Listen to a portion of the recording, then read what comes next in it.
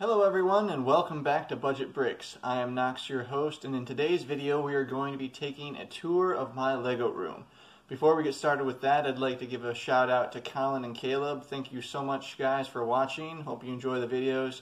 And also I'd like to thank you guys. I've got 3 new subscribers since my last video. Thank you so much, and I hope you guys are enjoying the content, and I look forward to putting more out and seeing what you guys think of that. Now let's get to the tour. Now what I'll be doing is showing you the basic setup that I have, and this is not my ideal setup.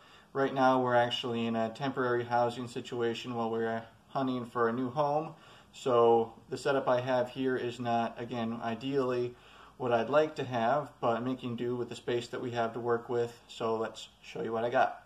So what I wanted to show you first here is my filming station. You can see I have the tripod set up, and this is where I do my haul videos as well as what will be future set reviews. You can see here that I have the 501st Battle Pack here waiting for my next video that I'll be working on. Keep an eye out for that.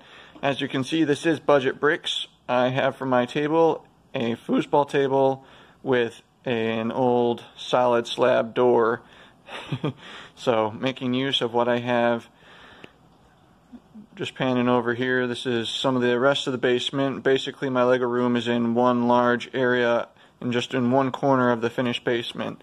I'm going to show you an area in here. This is the utility room with some pump boxes, utility sink, but what I really wanted to show you is this is my Bricklink supply station. As you can see down here, I've got bubble mailers, boxes, bubble wrap, different bags for storing pieces. I have up here in the left hand corner, there are boxes that have specific pieces from the Bricklink store as well as instruction manuals and things of that nature. So this is the majority of what I have for the setup for the Bricklink store. And then moving over here to the actual Lego room, I want to show you first, I've got this bank of towers here. These bottom 4 large drawers are all my personal collection, as far as I've got big pieces and things, some storage containers in there, but these middle 8 drawers are all for my Bricklink store. So from here on down to here and over, that's all pieces that I have in my Bricklink store for sale. These upper 4 are for personal use. I have in here all of my translucent pieces, whether that's trans red, blue, yellow, white, clear, and then those are mostly in individual bags by color. The larger pieces are all just kind of separate on the bottom. In here we have a lot of miscellaneous type pieces, mostly jumper plates and grills. We've got some spinner plates and hinges, bricks. I've got back here a lot of different boxes, storage containers, cabinet type pieces. In here is my foliage bin. I've got, different leaves, branches, some tree trunks, all the different flower type and vine elements. And then the first set I'd like to show, here it is, the Hogwarts Castle. Probably my favorite of my collection. This thing is massive, 6,000 pieces. It is a beautiful display piece, and I'd like to do a review of this here in the future. And especially I'd like to show you what they have going on in back with all the different vignettes of different scenes from the movies. It was a lot of fun to build, just having some nostalgia, reliving those scenes in the process of building. Over here we have my computer desk set up where I do most of my Bricklink sorting and just organizing orders and things like that.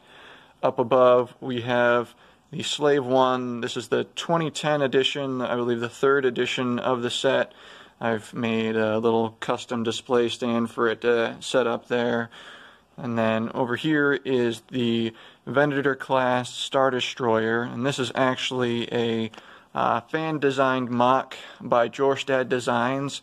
He actually submitted this as a LEGO Ideas project, and in the process he was willing to for those interested, give out the instructions, so I was able to obtain those from him, get the pieces, and put this thing together.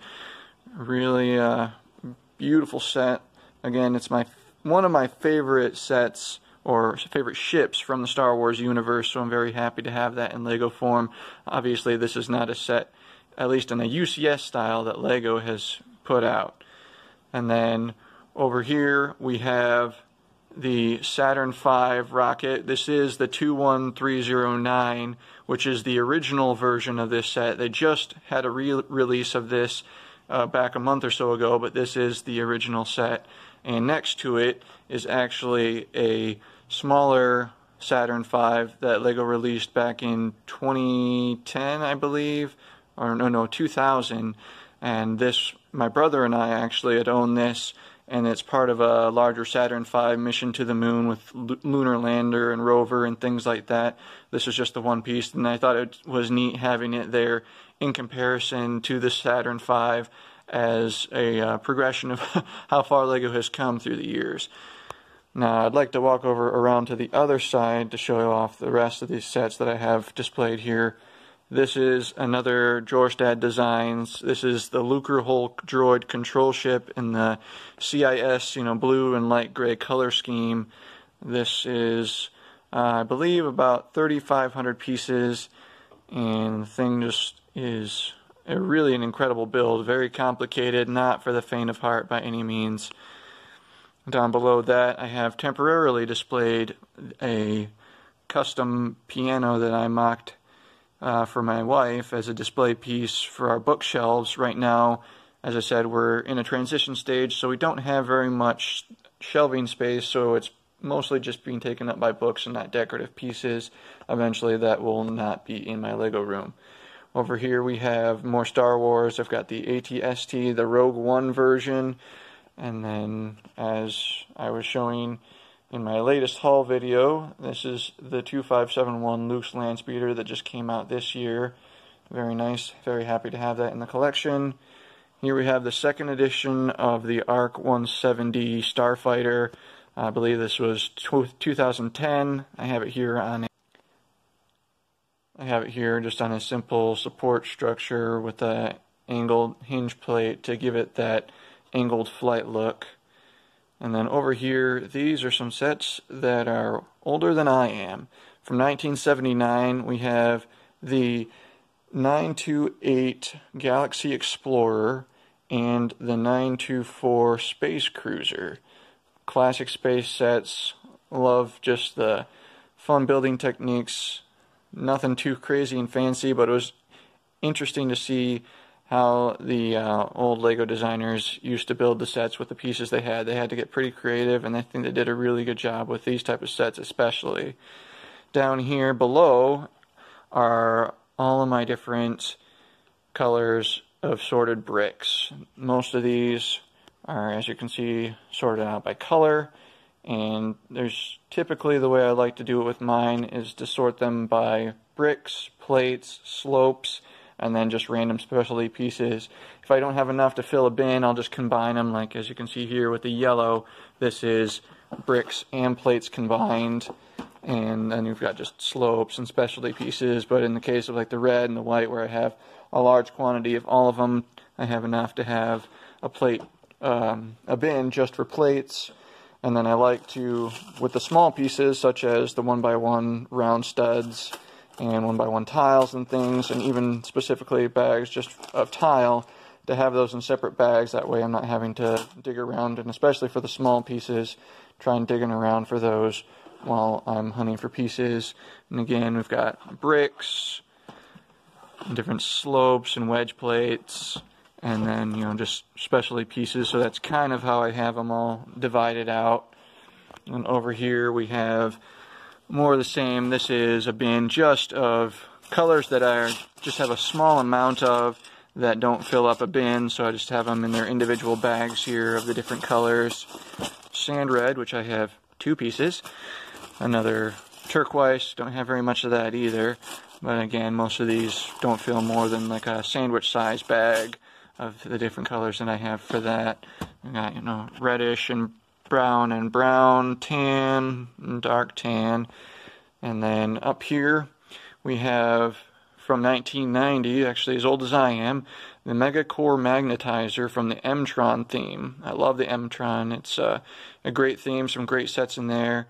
But specifically this Megacore Magnetizer is a great set, massive with those great black wheels, something you don't see in very many of the sets, even from the former Space lines back in the 90s.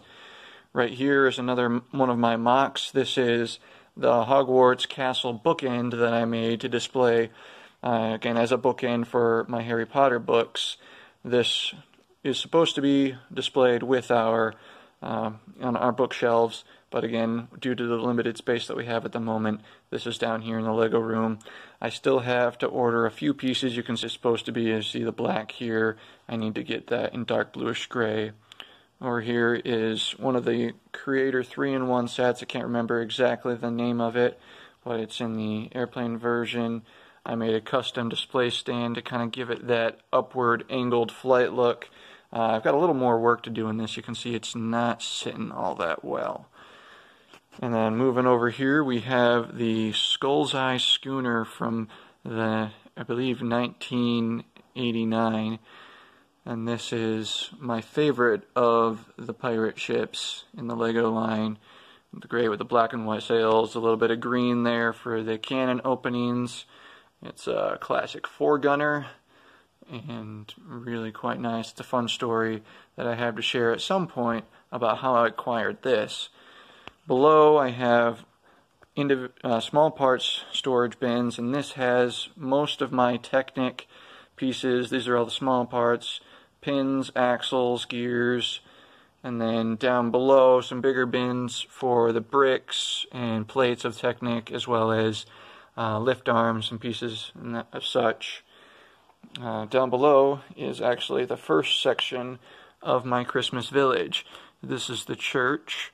As we see, we have a paver path along there. Down there's just a snack booth, a goodie booth, and a house, got an igloo back there. And this is a display piece that I'm making for Christmas time that's going to be sitting on top of our piano. It's going to be in 3 sections. You see I've got this section on the left, which is fairly complete. I have a little bit more work to do to it, converting it to a Mills plate system to interlock with this middle section, and there will be a 3rd section here in the end. And this is the town hall, still under construction, some areas that I got to finish up, and this will be placed back here. You can see I've got a little skating rink, and the town hall will be placed behind there. More small part storage. This is mostly gray bricks and plates, and same thing, these are arches, angle, slope pieces, as well as cylinders and things like that. I do a lot of working with light gray, whether it's Castle or Star Wars type things, so I like to have those pretty well sorted out. Up above, we have the Black Seas Barracuda. Unfortunately, I am missing the 4 mast sails.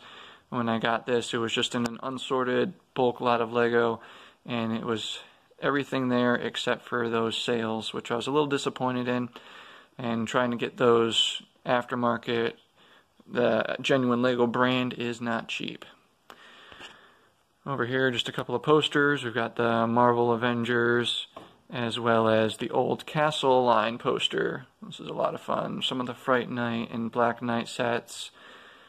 Down here is the start of a Castle MOC that I'd like to fully flesh out at some point. Right now I do not have the space for it. This is just the gatehouse. You can see I started here. I've got more work to do on the left turret and more to do beyond, but this would just be basically the very beginning entry point to the castle. And again, down here, more small part storage. This is a lot of snot type bricks and plates. You can see here.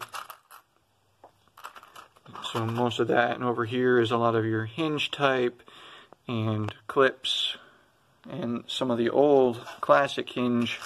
Got quite a few of these actually. Very happy. I've slowly been adding to my collection of those. Those come in very handy in certain situations. Over here is just more kind of overflow storage. Most of these bins that I have right now in this pile are all kind of pieces that I'm using for various things with the Christmas Village. Here we have the Caribbean Clipper. Again, this came in the same lot that I got that Black Seas Barracuda, and it was missing the top mast sail.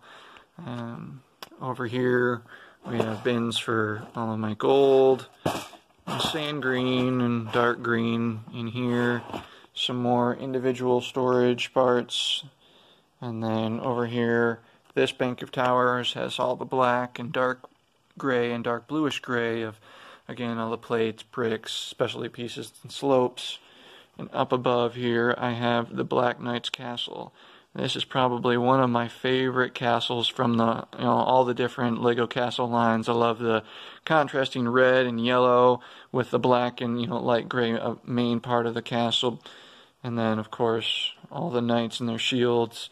I was disappointed when I got this, that this knight here is missing. He's supposed to have white plumes on his helmet there, as well as this corner is supposed to be a large flag, and I believe it's what would it be 4x5 type style flag. That's pretty much it for everything I have displayed. I have a few things down here. This is a Royal Knight's Castle, which has yet to be cleaned. Right now it is filthy, covered with dirt and grime. And then over here is one of the train sets, the 4561. I believe it's a passenger train back from the late 90s. It's back with the 9-volt track. So, and then this is all bins of tires, windows, and minifigures. This drawer here is specifically devoted to just minifigures of all various kinds, Star Wars, Ninjago, just regular city and space and things. I've got a lot of sorting out to do with those. So that's going to just about do it. So that's my Lego room, as it stands right now at least. As I said, this is just temporary, and I'd like to have a little bit better setup at some point. I'm curious to see what you guys all think, and if you'd like, leave that in the comments below. But one thing I'm sure you're wondering is, as the tag on the description says, how did I get all this for $100? And I'm not going to spend a lot of time answering that, try to keep it short and sweet, just because I know that this video is already running long. But the short answer is I didn't exactly get it all for $100. Some of it was gifts, like the Saturn V my wife bought for me last Christmas. I have taken, Christmas money and birthday money and put it into Lego. But basically, the majority of this has come from about 7 years ago. I took $100 of my own money and I bought just a random bulk lot of Lego on eBay.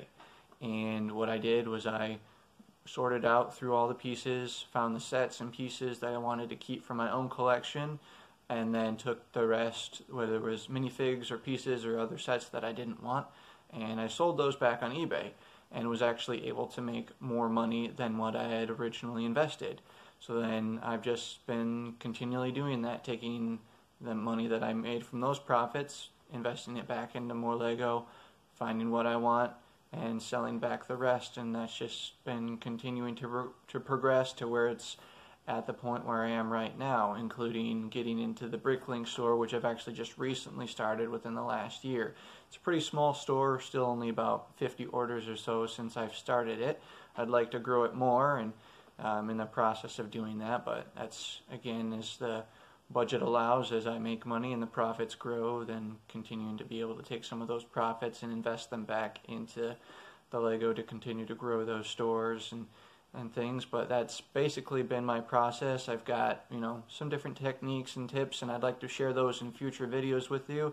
But that's basically how it started. A $100 investment has just continued to grow and grow over the past 70 years until you see what's behind me.